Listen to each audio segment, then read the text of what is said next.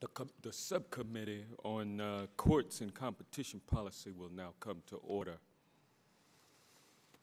Without objection, the Chair will be authorized to declare a recess of the hearing, and I'll now recognize myself for a short statement. First of all, good evening, good afternoon to everyone. This is a topic that many of us want to learn about. The single most important issue on the minds of people today is the state of the global economy. The statistics are grim. We are in the midst of an economic downturn that, by some measures, is the deepest since the Great Depression. 12.5 million Americans, or 8.1% of our workforce, are unemployed. The net worth of U.S. households declined by nearly $11 trillion in 2008, erasing 18% of American wealth in a single year. Every week, local businesses and big national retailers alike announce losses, layoffs, or bankruptcy. The origins of our current economic downturn can be traced in part to the issuance of high-risk mortgage-backed securities in the earlier part of the decade. When the housing bubble collapsed in late 2007, anyone holding these mortgages or securities derived from these mortgages got caught in a downward spiral. In spring of 2008, the rapid devaluation of these mortgage-backed securities shook investor confidence and was partially responsible for the credit crisis that began gripping our economy. Bear Stearns was sold over a weekend to J.P. Morgan Chase, and the federal government put Fannie Mae and Freddie Mac into receivership. Last September, hopes for a quick recovery were dashed when Merrill Lynch had to be sold to Bank of America.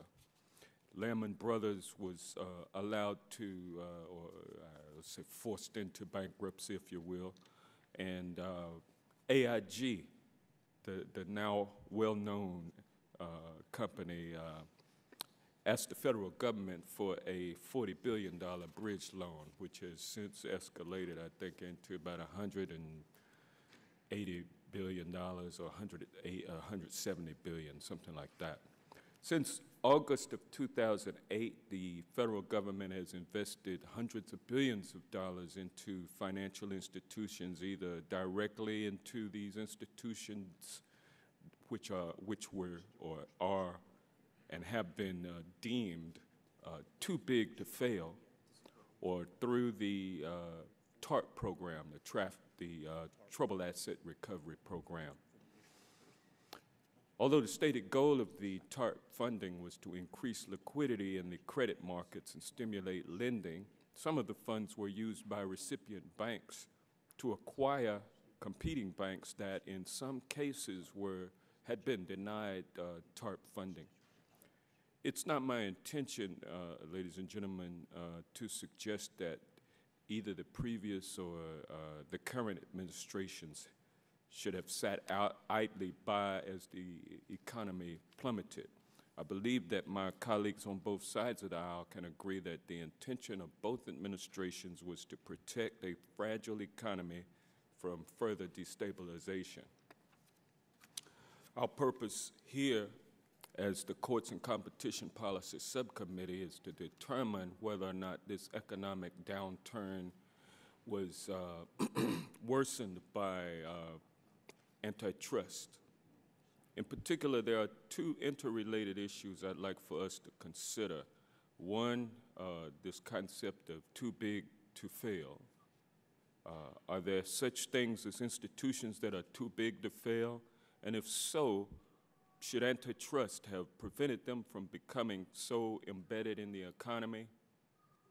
The second is the use of TARP money in bank consolidation.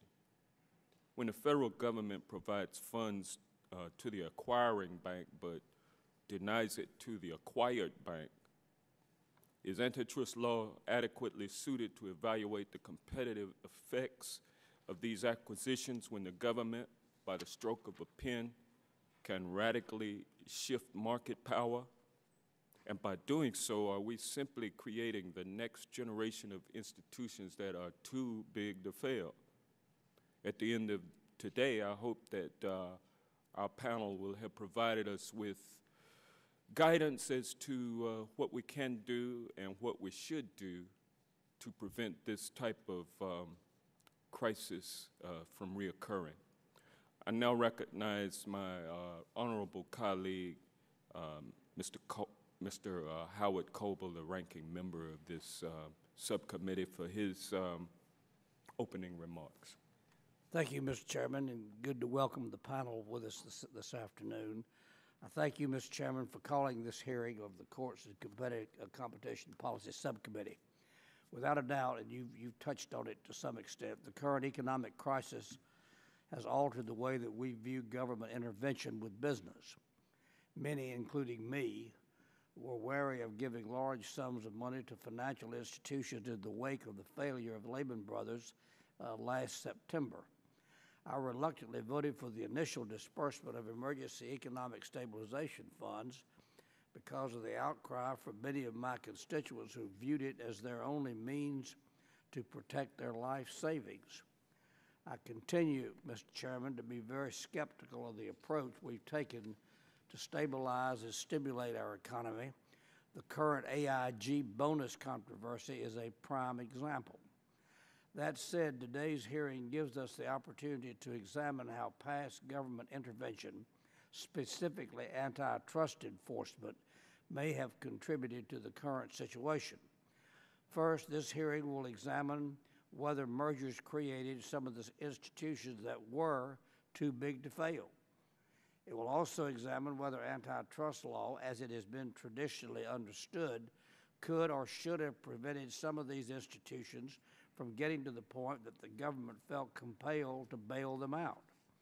Secondly, the course of providing relief funds under the government's TARP program, it appears that the government has, in at least one instance, deliberately supplied money to one bank for the purpose of acquiring another.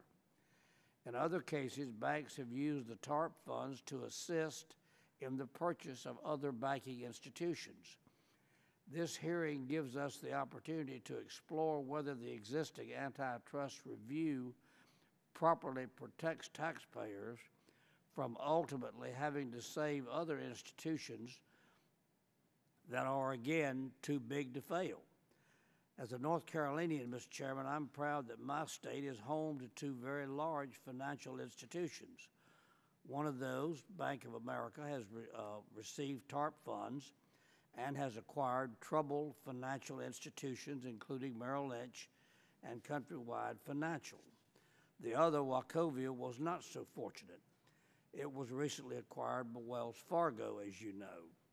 Whether they were being acquired or doing the acquiring, these transactions have had and will continue to have a significant impact on the residents in my state and upon other states. Not unlike all members, I have a number of small banks and credit unions in my district. Mr. Chairman, as no doubt you do. It is my hope that these essential institutions are not forgotten in this debate or by policymakers here in D.C. Finally, I'd like to note that we're facing a bipartisan problem here. The Regal-Neal Interstate Banking and Branching Efficiency Act of 1994, which enabled banks to operate across state lines, was passed with strong bipartisan support under a Democratic president and by a democratically controlled Congress. The Gramm-Leach-Bliley Act, which allowed banks to expand into broader areas of business, including insurance and secretaries, also enjoyed broad bipartisan support and was passed by a Republican-controlled Congress.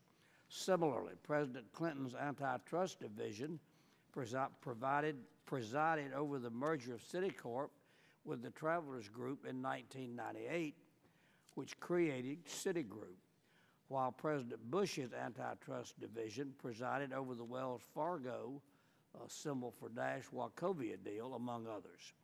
Undoubtedly, the Obama administration will face similar mergers as the financial crisis continues and deepens. All of this, Mr. Chairman, is to say that this is neither a Democratic nor a Republican problem. It is an American problem. And I appreciate your willingness, Mr. Chairman, to have invited a balanced panel to discuss these issues. And with that, I yield back the balance of my time and look forward to hearing from our witnesses. I thank the gentleman. Excuse me. I thank the gentleman for his statement, and without objection, any additions that you want to make to it will be included in the record as well. Do any of my other colleagues on this subcommittee wish to make opening statements? Mr. Chairman, I won't take the full 5 minutes. I do think it's interesting that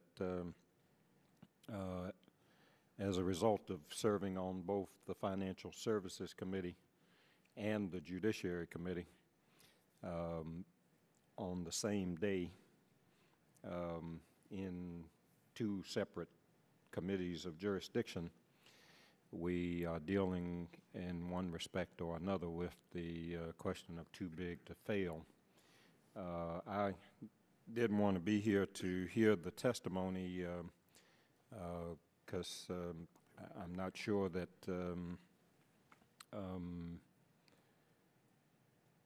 whether an institution is acquired or is acquiring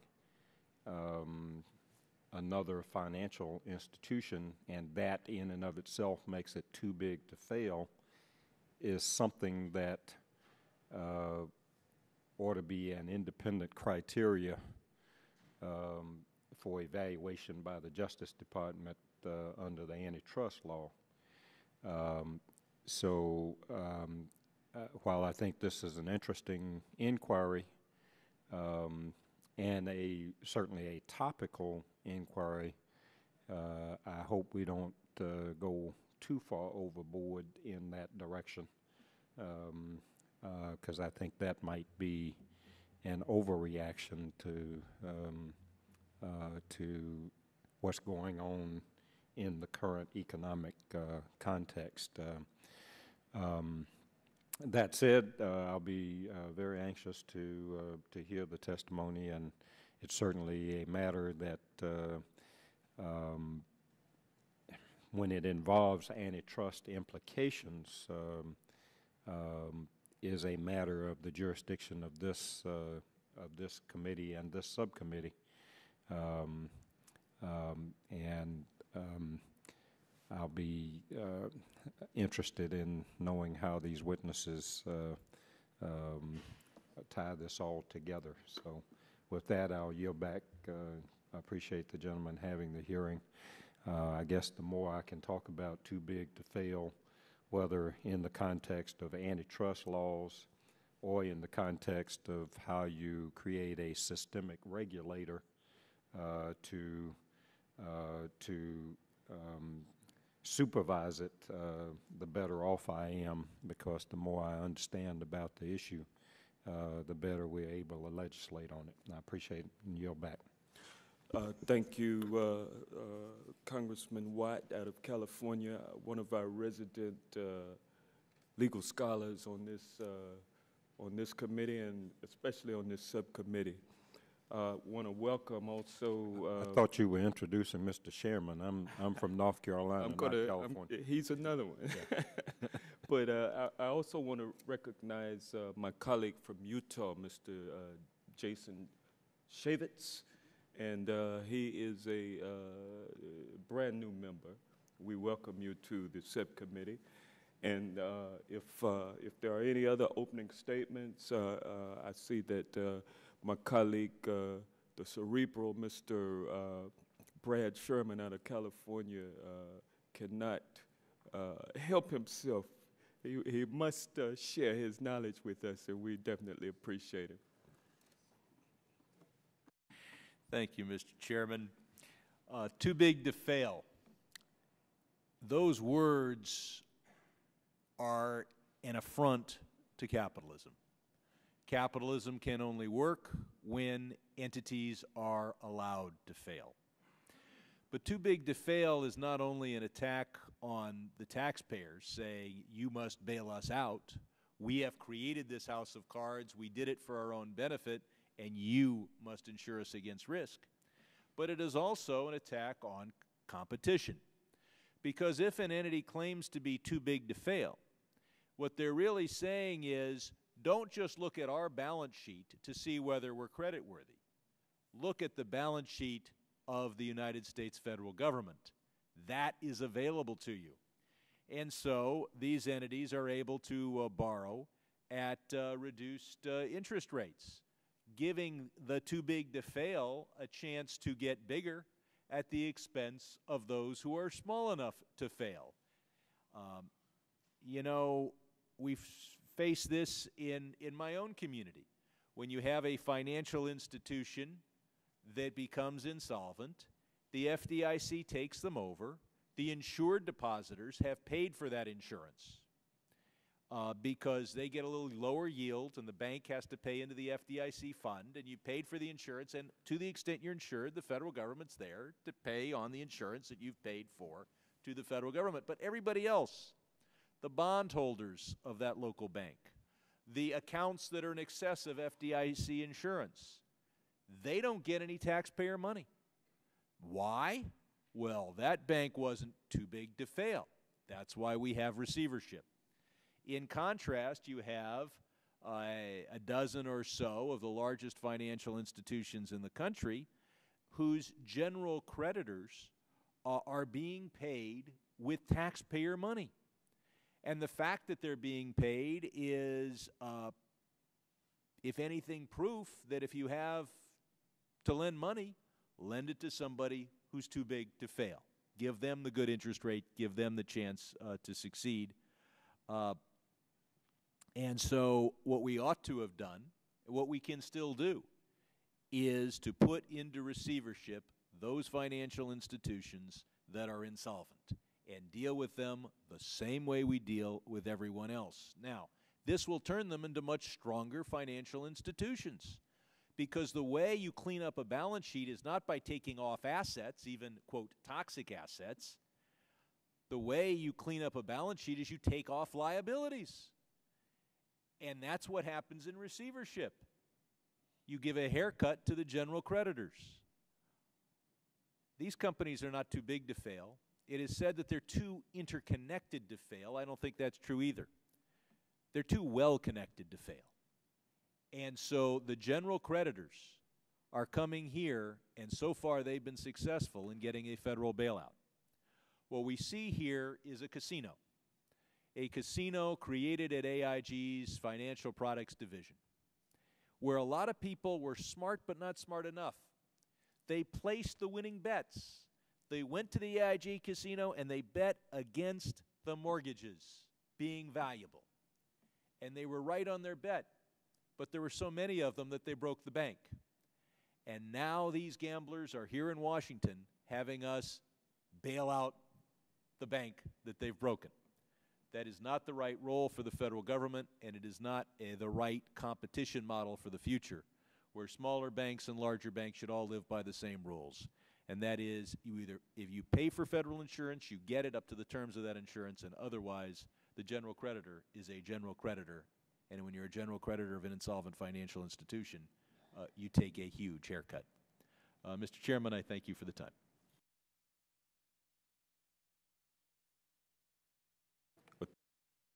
I will say that it was unexpected to hear you mention the term haircut twice. I'm now pleased, ladies and gentlemen, and I'm glad you have such a great sense of humor, Congressman. We're all laughing with you, not at you.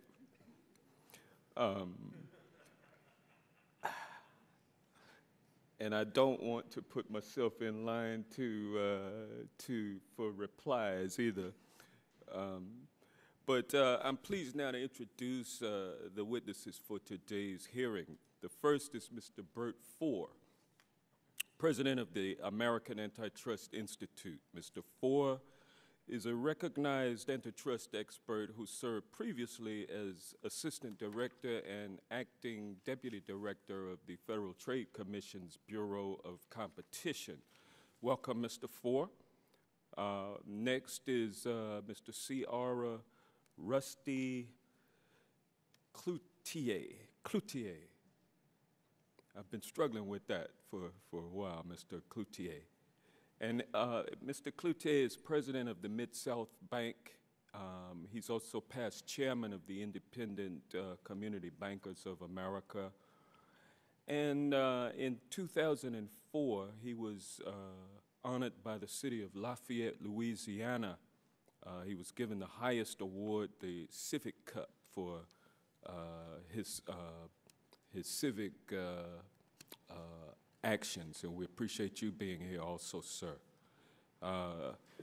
Next is Mr. William Askew, Senior Policy Advisor for the Financial Services Roundtable. In addition to his role with the Roundtable, Mr. Askew is a Senior Executive Vice President of Regions Financial Corporation.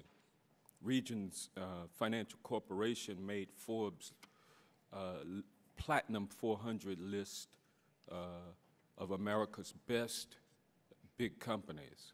As head of the retail banking for Regions from 1987 to 2006, Mr. Askew played a leadership role in the acquisition of the consortium of banks that created Regions. Welcome, Mr. Askew. Also on the panel is Ms. Deborah Garza, former Assistant Attorney General for the Department of Justice's Antitrust Division.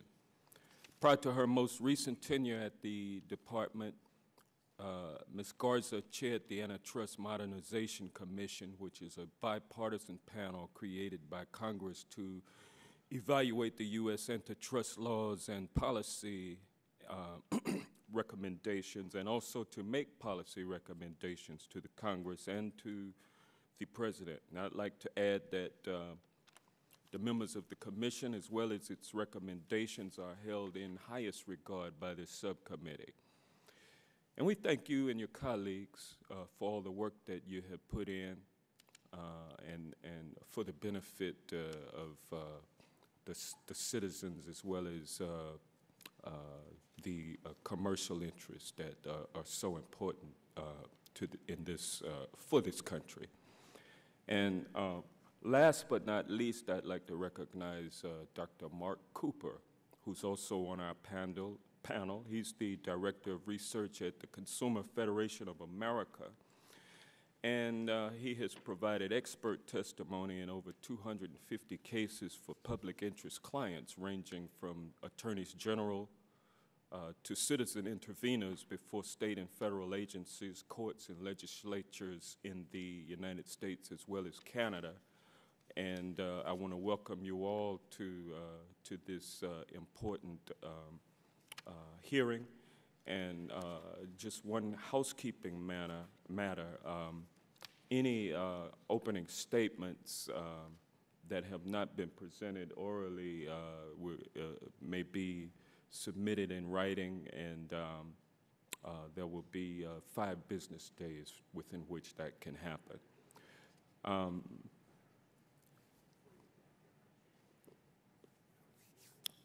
And the same goes for the panelists also.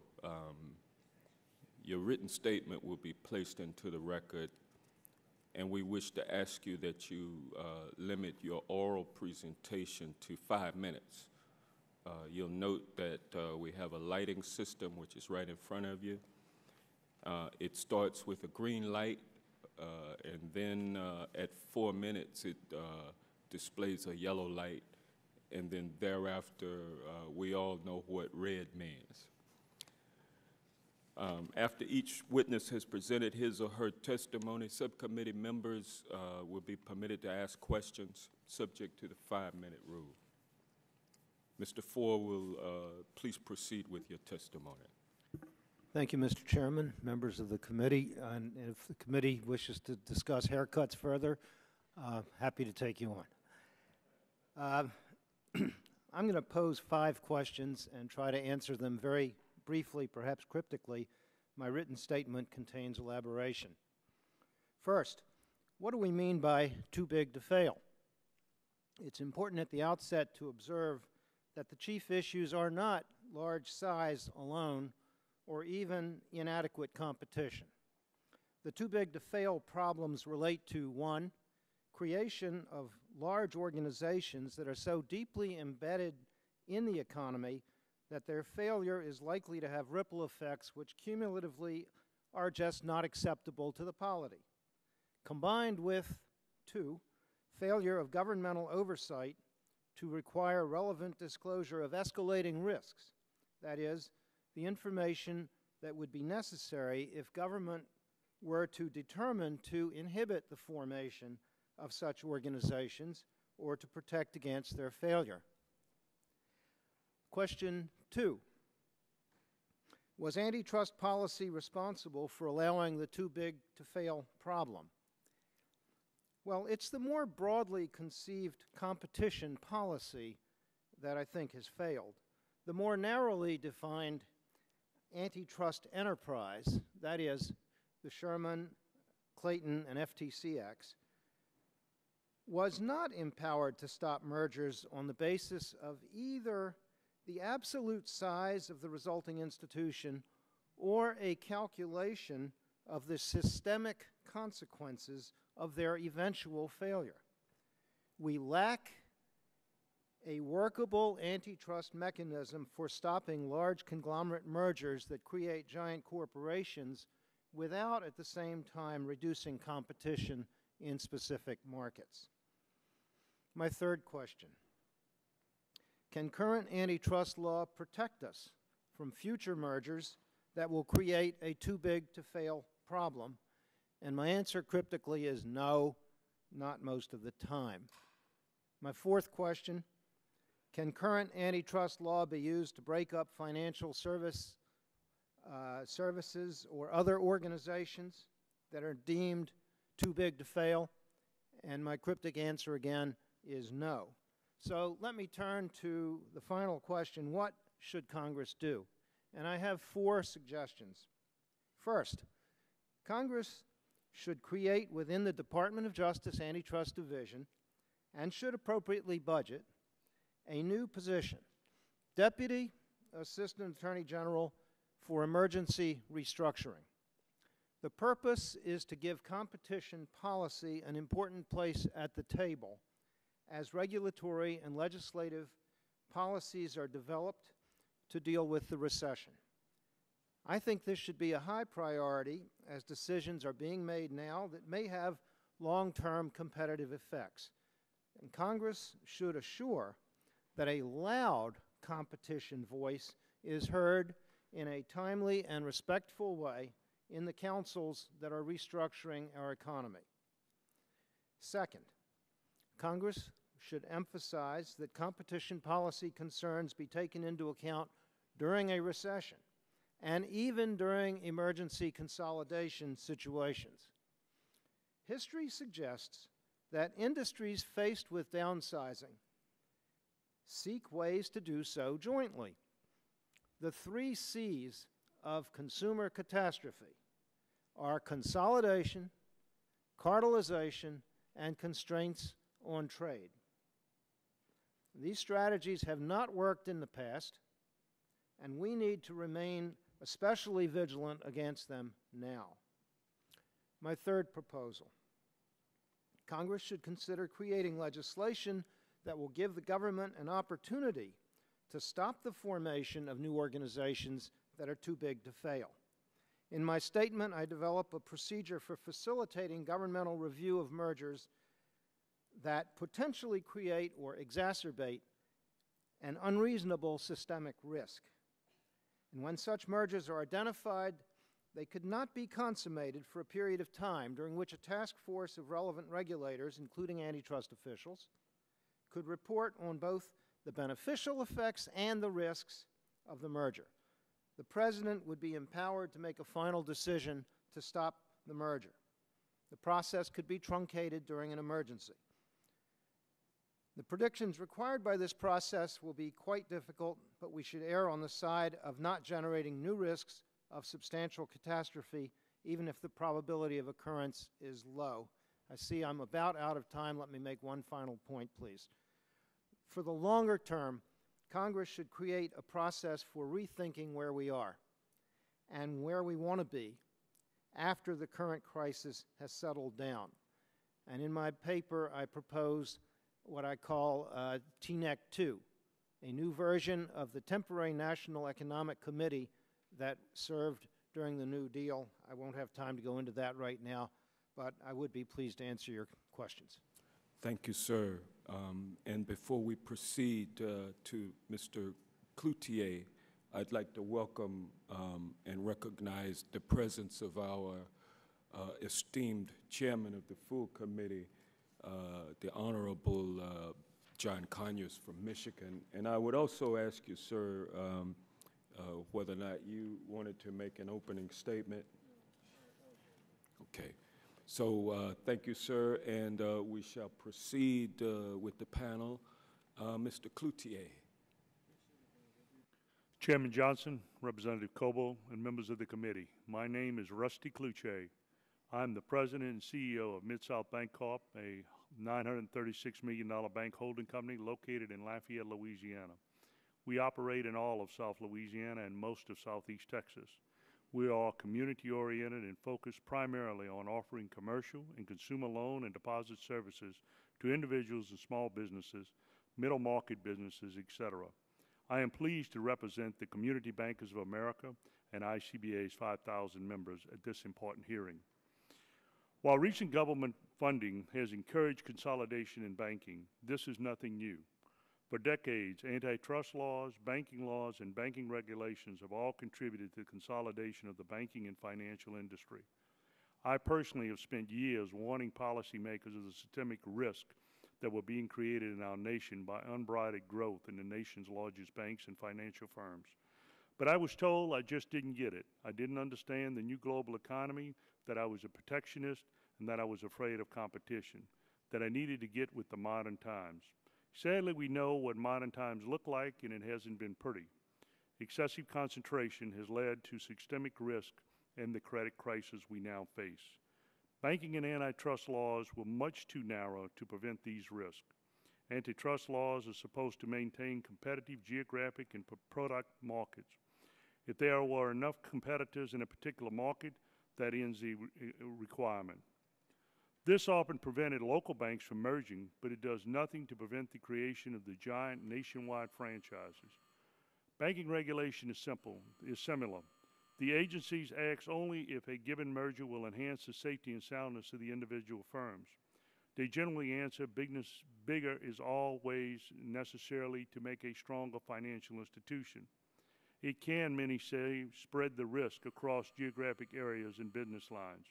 No one wonders what would have happened if it and its counterparts jumped off a cliff and made billion in unsound mortgages. We now know the economy is in a crisis. The four largest banking companies, many of which have been bailed out by the United States government, now control over 40% of the nation's deposits and more than 50% of the U.S. bank assets. This is not in the public interest. A more diverse financial system would reduce risk and promote competition, innovation, and the availability of credit to the consumers of various means and business sizes. We can prove this. Despite the challenges we face, the community bank segment of the financial system is still working and working well. We, the community banks, are open for business. We are making loans, and we are ready to help all Americans weather these difficult times without government assistance. But I must report that community banks are angry. Almost every Monday morning, they wake up to the news that the government has bailed out yet another too-big-to-fail institution, while on Saturdays, they hear that the FDIC has summarily closed one or two too-small-to-fail institutions. And just recently, the FDIC proposed a huge special premium to pay for the losses imposed by large institutions. This inequity must end, and only Congress can do it. The current situation will damage community banks and the consumers and the small businesses that we serve. What can we do? ICBA recommends the following measures. Congress should direct a fully staffed interagency task force to immediately identify systemic risk institutions. They should be put immediately under federal supervision. The Federal Systemic Risk Agency should impose 2 fees on these institutions that, one, would compensate the agencies for the cost of their supervision and capitalize a systemic risk fund comparable to the FDIC so that the United States taxpayers do not have to pick up their losses in the future. The FDIC should impose a systemic risk premium on any insured bank that is affiliated with a systemic risk firm. The systemic risk regulator should impose higher capital charges to provide a cushion against systemic risk. The Congress should direct the systemic risk regulator and the FDIC to develop procedures to resolve the failure of a systemic risk institution. The Congress should direct the interagency Systemic Risk Task Force to order the breakup of systemic risk institutions that cause problems for America. Congress should direct the systemic risk regulator to block any merger that will result in the creation of systemic risk institution in the future. And finally, it should direct the systemic risk regulator to block any financial activity that threatens to impose systemic risk. The current crisis provides you an opportunity to strengthen our nation's financial system and the economy by taking these important steps. They will protect the taxpayers, create a vibrant banking system where small and large institutions are able to fairly compete. The ICBA urges Congress to quickly seize this opportunity, and I look forward to answering any questions you may have. Thank you. Thank you, Mr. Cloutier. We're in the middle of voting on the floor, but we have time for at least one more opening statement. And so, Mr. Askew, would you proceed? Yes, sir. Chairman Conyers, Chairman Johnson, and Ranking Member Coble, it's on.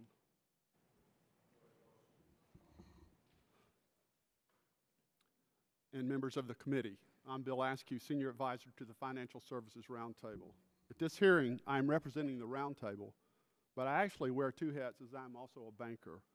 During the last 25 years, I worked within the antitrust laws as we acquired and merged a number of banks. I know the Antitrust Division of the Department of Justice, the Federal Reserve, and the antitrust mechanisms are working well because I've experienced them firsthand. Divestitures have been one of the most challenging and difficult parts of my job over the last 2 decades. It is not just deposits you give up in a divestiture, it is customers, associates, brick and mortar, and hard-fought market share, all built over many years. But as difficult as this was, the point is the system works and antitrust laws do the job as they are intended to do. As part of this process, the laws are straightforward. Banks know when they agree to merge that certain market share concentrations will probably require divestitures. The Justice Department selects the specific branches based upon independent review.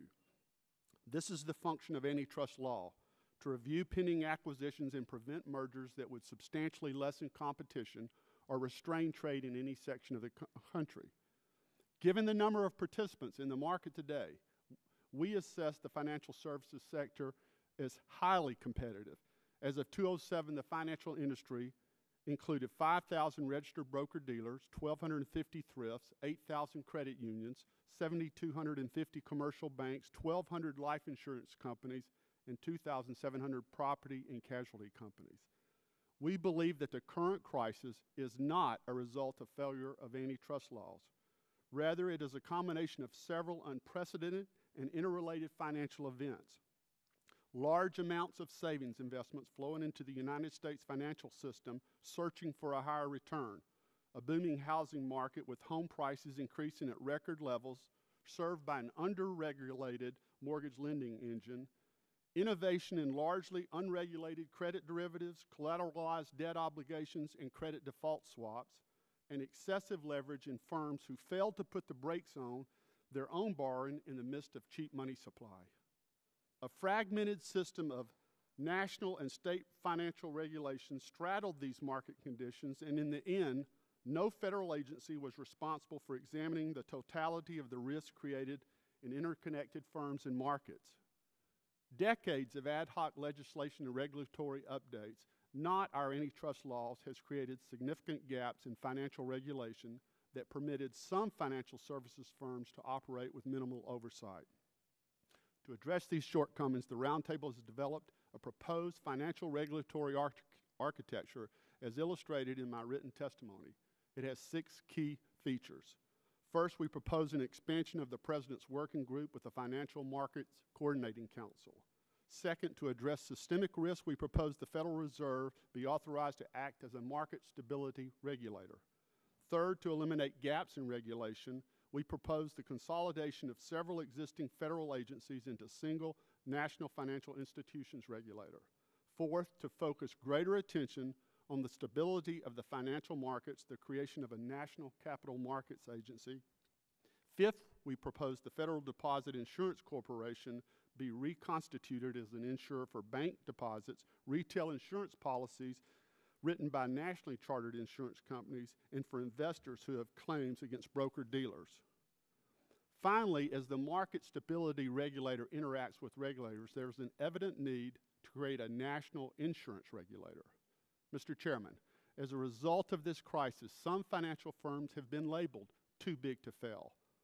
Their counterparty obligations in global reach required that they be treated by the Fed and Treasury differently than typical institutions. It does not, however, make them examples of market power in the trust sense of the antitrust law, the truest sense of the antitrust law, excuse me. The trouble in financial services sector has exposed severe flaws, regulatory and otherwise, which I have detailed, but a lack of competition and choice for consumers is not one of them. We commend you and the other members of Congress for your work to modernize and strengthen financial regulation. This work is of the highest priority, and I am confident, produce a regulatory regime that will help us and every American consumer and the companies with whom they choose to do business emerge from this crisis stronger than before. Thank you. I look forward to answering your questions. Thank you, Mr. Askew. And at this time, it'd be best for us to go into a recess. We'll be back in about maybe 20, 25 minutes. We appreciate you all's patience. Thank you.